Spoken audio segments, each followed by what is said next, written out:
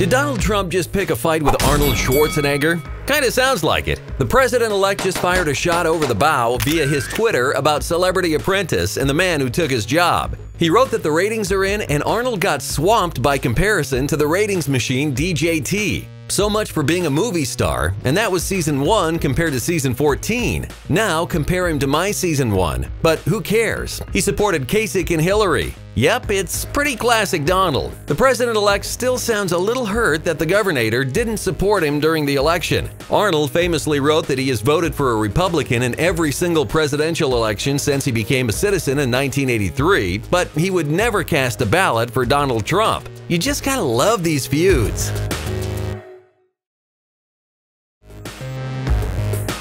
Sometimes our pictures, videos, and stories are so hot, people worry their screens will set on fire. It's true, people say that. So come like and subscribe to our stuff if you can handle the heat.